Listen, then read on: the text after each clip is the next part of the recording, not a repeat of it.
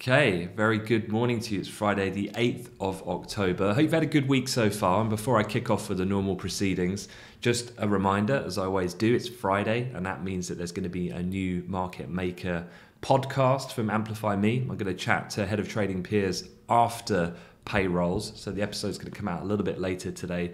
But don't forget to jump on Apple, Spotify, Google Podcasts, whichever platform you use. Search for it and subscribe, and you'll get that episode as soon as it comes out. It's basically where me and peers have a bit of a pub chat, really, trying to make it interesting, talk about some of the major themes. So today we're going to talk about Facebook and the situation that they're facing from a regulation point of view, with a lot of the leaks that we saw in the Wall Street Journal earlier this week, as well as the outage that they had for 3.5 billion users. We'll talk about things like Russia and gas and the energy crisis at the moment, and then we'll talk about non-farm payrolls as well. So check that out. Otherwise, let's get straight to it and talk a little bit about the charts this morning. And as you would imagine, things are relatively quiet, and that's very reminiscent of what we normally see on the morning of non-farm payrolls. And so I'm going to jump straight in with payrolls, really. Let's just get straight to the action and talk about what we can expect from that.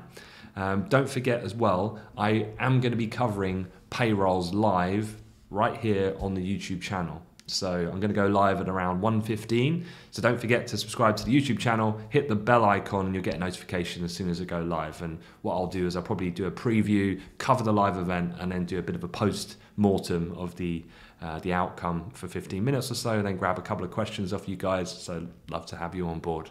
But in terms of payrolls, what can we expect? So last time out, as you can see here, a real low ball surprise, 235,000. And obviously the labour market has been overall over the last several months a little bit slower to return than perhaps a lot of people had initially been anticipated. Inflation definitely is ticking the box at the moment. The Fed needs to crack on with its tapering process, the process of reducing its monthly bond buying. And that does look pretty assured at this point in time. And so we are expecting a rebound in this number. So this 235,000 is expected on the kind of median consensus on Wall Street banks to jump back up again. The summer wave of COVID-19 cases has actually started to decline. As you would have heard me mention before, when media is not talking COVID, it's because case rates are going down. And it's a lesser narrative to spin from a sensational perspective that generally generates clicks. So COVID cases are going down when you're not really hearing a great deal about it at this time. But if you actually look at the curve, it's heading in a good positive direction at the moment, which is lower in North America after that kind of summer outbreak that we had, particularly in certain specific states. So what does that mean? Well, that's going to fuel demand for more high contact services. What I mean by that is things like dining out, shopping, and of course this then positions the Fed to be a little bit more proactive, as they have done, in vocalizing their intentions to commence tapering. So the headline's expected at 500k. Always super important though is to be aware of the range of estimates. This gives you that remit then as to what might define the type of size of market reaction that you might see. And at the low end, the most pessimistic estimate is 250,000. The most optimistic is 700,000. And one of the things in this September employment report is the last one available before the highly kind of anticipated early November meeting that the FMC will have, which is where Powell most recently told reporters, I quote, "It will take a reasonably good employment report," close quote, "to meet the central bank's threshold for reducing its bond buying program." I had a question already on Twitter, someone asking me, what the hell does reasonably good mean? And it's a valid question, but therein is the art of central banking. You're not going to commit to a specific figure because that would be almost doomed to fail. So reasonably good, as far as most banks are concerned, is probably anything that's above the bottom end of the street. So remember, today's expected at 500,000. Most banks I've been reading are saying that anything at 250 or above, which again is the worst case scenario as far as analysts are looking for today, would be enough to cement November. So it would take a real low ball downside negative surprise to really make people question, oh, okay, maybe it's not so assured that November's the kind of kickoff for tapering. So I'm talking like a 100k, 50k print, something like that, which is definitely not what's expected. Yeah, the leisure and hospitality sectors, as you would imagine, I was just talking about the fact that COVID's coming more under control. There's going to be more kind of contact-based retail behavioural changes, which should be more positive for that particular sector, of course.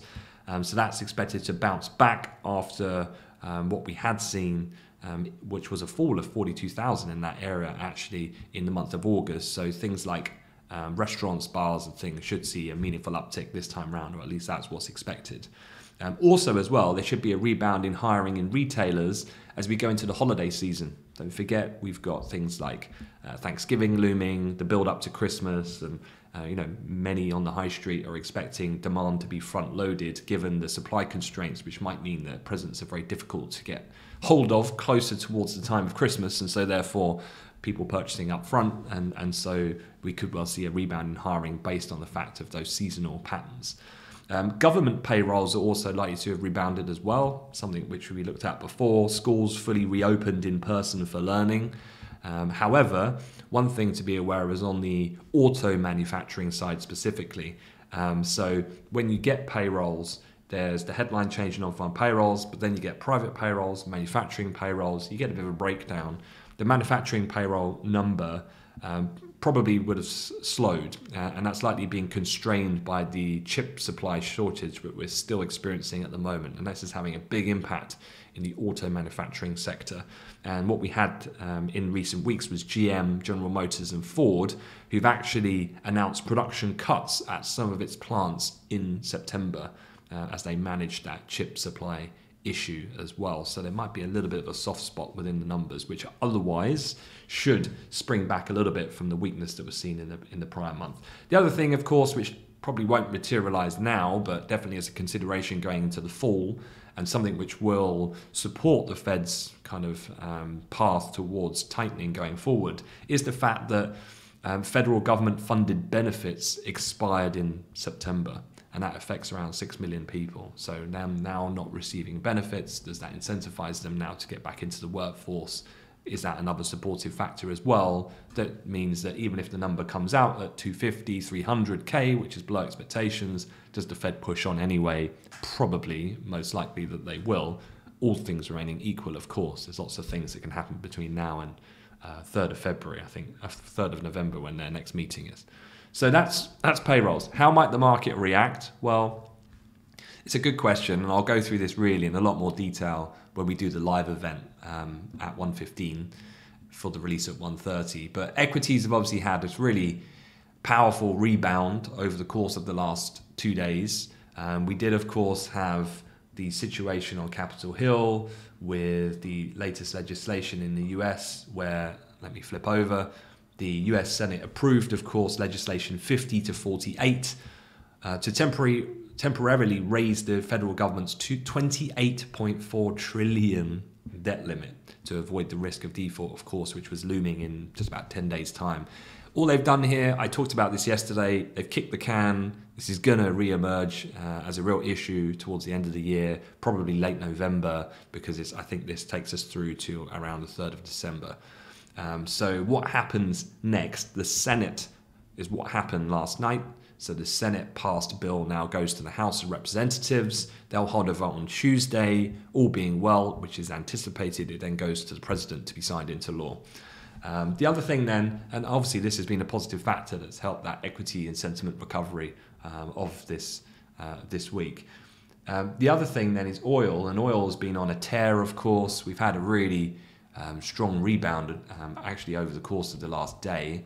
If I just bring that up, we saw energy prices overall kind of peter out. Gas obviously got hammered on the back of the pledge from Vladimir Putin, the Russian president, to kind of open the taps a little bit to confront the issue in the gas market. But oil as well, which we looked at on the weekly before from a technical perspective, had a nice rejection initially up at around that 79.85 level, looking at the weekly bars on the WTI continuation chart.